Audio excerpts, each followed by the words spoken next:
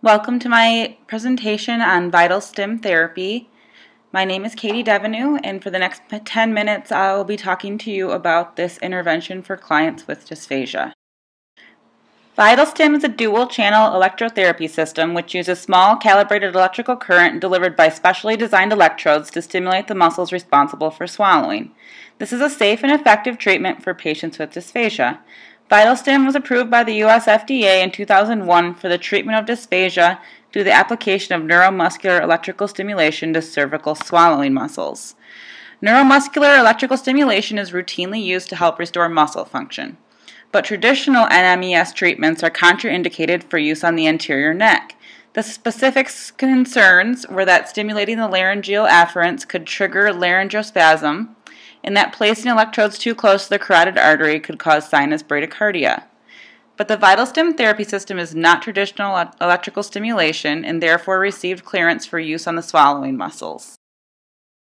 VitalStim is appropriate for use with clients who have dysphagia. Prevalence of dysphagia is 22% in those over 50 years of age. 50 to 75% of stroke patients have dysphagia, and 60 to 70% of patients who undergo radiation therapy for head and neck cancer may develop dysphagia. This is a simple diagram of the musculature involved in swallowing. A typical swallow involves several different muscles and nerves. When we see, smell, or taste food, we produce saliva, which is designed to make chewing easier. We chew the food until it becomes a soft bolus, a mass of food that is ready to swallow. The tongue pushes it to the back of the mouth to the pharynx. From this moment onwards, the swallowing movement is a reflex action. The larynx closes to prevent food or liquid from going down the windpipe into the lungs. The gulping action pushes the food into the esophagus, which has muscular walls, and pushes the food down to the stomach. Dysphagia can be caused by difficulty anywhere in the swallowing process described above. On this slide, the two types of dysphagia are described. Oropharyngeal dysphagia, which is where the problem is likely in the mouth and or throat and is usually caused by a neurological problem, is a type of dysphagia that is best treated by VitalStim therapy. Complications of dysphagia include pneumonia and other respiratory infections, specifically aspiration pneumonia, which can occur when you swallow something and it goes down the wrong way to enter the lungs. According to the Agency for Healthcare Policy and Research, it is estimated that over 60,000 people a year will die from cases of aspiration pneumonia just in the United States, with a large proportion of these cases due to dysphagia. Malnutrition is especially the case with people who are not aware of their dysphagia and are not being treated for it. And dehydration, because of course if you cannot drink properly, your fluid intake may be undermined, leading to dehydration. On this slide, you can read some of the signs and symptoms of dysphagia. A symptom would be something that the patient feels and reports, while a sign is something that other people, such as the doctor, will detect. Some patients may have dysphagia and be unaware of it. In such cases, it may go undiagnosed and not be treated, raising the risk of aspiration. This is a list of the many conditions that contribute to the development of dysphagia. As you can see, most of these conditions are neurological. The therapist begins by first performing an evaluation to identify the involved musculature. VitalStim involves the administration of small electrical impulses to the swallowing muscles through electrodes attached to the skin overlying the musculature. Once the patient's dysphagia has been medically evaluated, the 60-minute sessions begin with the electrodes placed on the skin at specific points on the patient's throat or face, and feeding practice and other exercises are performed. Therapy sessions are repeated daily or almost every day until progress seems to plateau or the patient has met his or her goals. A small, carefully calibrated current is delivered to the motor nerves of the patient's throat through specially designed electrodes, causing the muscles responsible for swallowing to contract. At the same time, a dysphagia specialist guides the patient through active swallowing therapy to re-educate normal swallow function. Patients frequently see dramatic improvement in 6 to 20 daily sessions, sometimes in as little as 3 days. Since it became available in 2001, over 4,000 clinical professionals have been certified to use VitalStim therapy. To date, VitalStim therapy has been utilized in more than 1,400 facilities throughout the country, and more than 10,000 patients have been helped by this therapy. This is a list of just a few of the swallowing exercises that a therapist may have the patient perform while VitalStim is being administered simultaneously. The biomechanical and rehabilitative frames of reference are the two theories that I feel are most suitable for guiding use of VitalStim therapy. Several of the foundations of these theories are listed here, including the fact that outcomes are easy to measure and quantify using these frames of reference. This is a short list of a few of the assessment tools that may be used to track outcomes of patients who have undergone VitalStim therapy for treatment of dysphagia. Therapists administering VitalStim therapy must be certified with a 2-day certification course costing $775.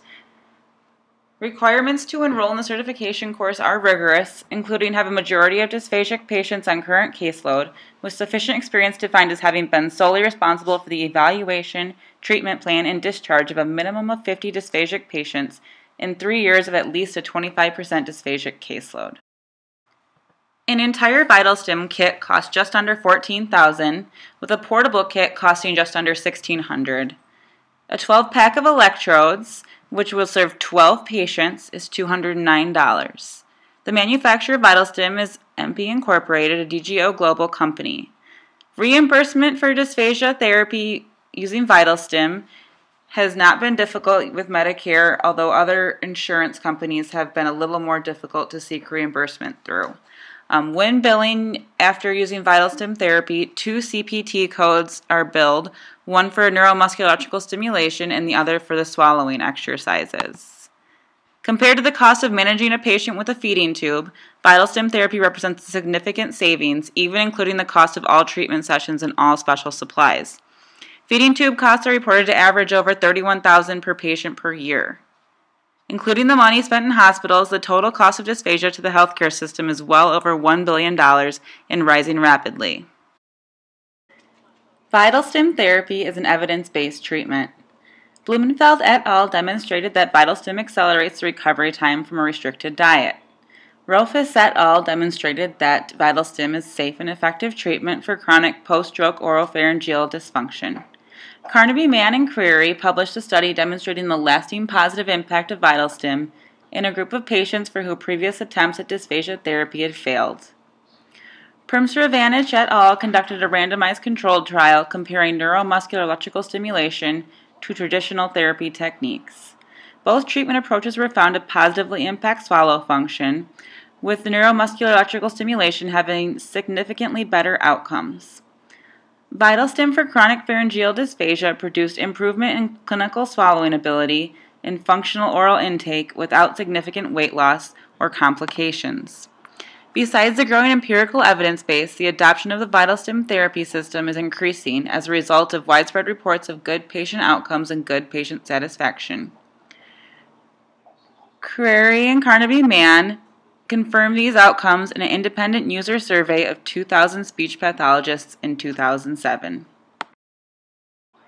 Disadvantage or drawbacks of VitalStim therapy includes the high cost of equipment, the necessity for specialized training, the rigorous qualifications for enrolling in certification courses, difficulty of electrode placement, the time-consuming treatment, difficulty or hesitancy with clarity in billing insurance companies, and it's expensive for private pay patients who do not have insurance. Using VitalStim therapy has many advantages. Dysphagia profoundly impacts the individual's quality of life. Routines must be altered and mealtimes are disrupted. If an individual must use a PEG tube for feeding, enjoyment of food is non-existent and he or she may experience depression. Therefore, recovery from dysphagia improves quality of life. VitalStim is an interesting modality because it is not a passive treatment. It is used simultaneously with swallowing exercises, enabling the patient to take an active role in his or her dysphagia treatment. VitalStim accelerates the recovery time from a restricted diet. And in a study by Carnaby-Mann and Creary, VitalStim for chronic pharyngeal dysphagia produced improvement in clinical swallowing ability and functional oral intake without significant weight loss or complications.